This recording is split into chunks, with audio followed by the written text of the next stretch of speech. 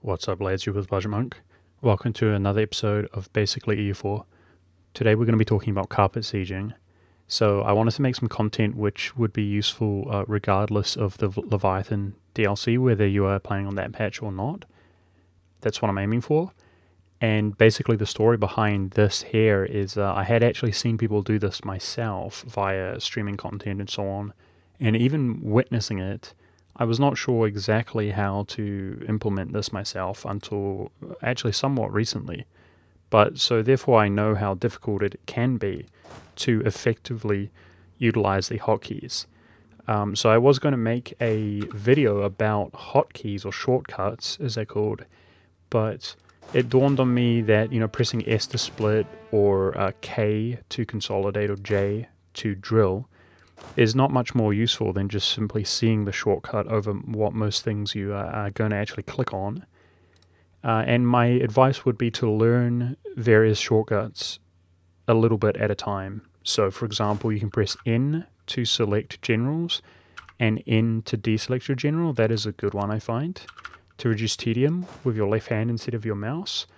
But today we're going to be talking about the carpet sieging, which I find probably most useful of all. So for people who don't understand, a carpet siege is to sort of meticulously like rolling out a blanket across Hungary, going for each occupation. That's sort of the definition.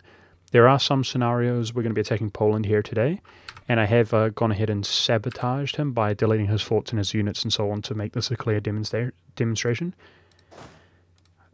There are going to be scenarios where you would maybe stack wipe Poland here on this mountains fort, for example, and you would want to quickly rush out as his army is dead and gone, and you can see that he's reinforcing, but he's very vulnerable, and quickly rush out and siege his country.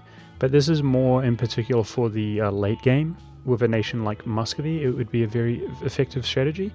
Let's get right into things here. I'm just going to use the Humiliate CB, and like I said, I sabotage his diplomacy and everything.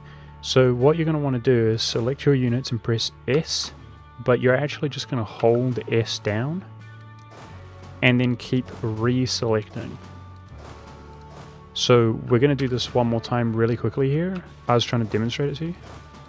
That's how quickly you can split your stack into one regiment. They all consist of one regiment. So just hold S and just keep selecting. Now that that is the case, we're going to basically take advantage of this here, which is to close pressing V.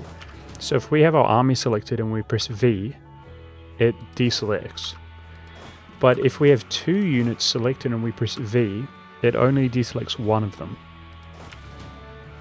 So it does one at a time. If we select two and press V twice, it deselects them both. So we're going to go ahead and break them all down into individual stacks, and I'm going to click on one province and then press V twice. And by pressing V twice, you can see we're now controlling 24 units, which means when I click on another province, 2 are still going to this province here.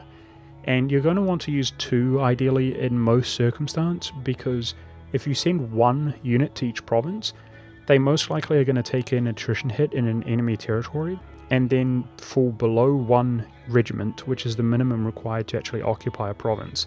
So it's going to end up taking almost 2 months to occupy 1 province unless you send 2. So in most circumstances, you're going to be wanting to press 2.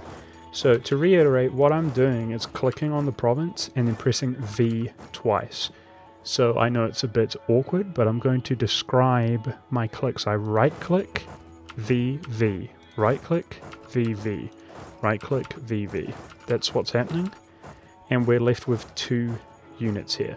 So one more time from the top, G is to reunite all of your units. I'm going to press S, right click V. So you can see you can do it at a pretty fast rate when you're used to it. And that's what's happening here.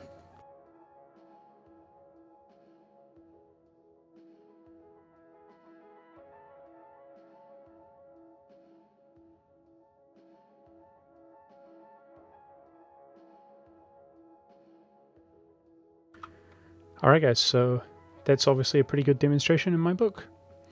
I wanted to go ahead and show you guys them spreading out, but naturally, as one makes an occupation, you would select them and move them on to other provinces. In most cases, there's going to be sort of small areas in which you would be doing this. Like maybe you would send a sort of small carpet siege out to carpet siege that down, with a stack to sit on the fort that begins here, preventing these from flipping back, while sending the majority of your army to deal with these forts and areas that are behind enemy forts protected, where he will continue to reinforce from. Obviously, again, maybe in the late game against a nation like Russia or Horde, there will be areas in which you can carpet siege to this extent, but I just wanted to demonstrate the principle there. So a nice quick one for you guys. I hope that benefits you. And I wanted to make an announcement basically that I've been streaming pretty consistently at around 6 PM GMT time. So I've been streaming about 5 days a week. So if people want to watch me live, I happen to be playing the greatest game of all time right now. It's pretty hilarious, and I hope to see you there or live in the next video.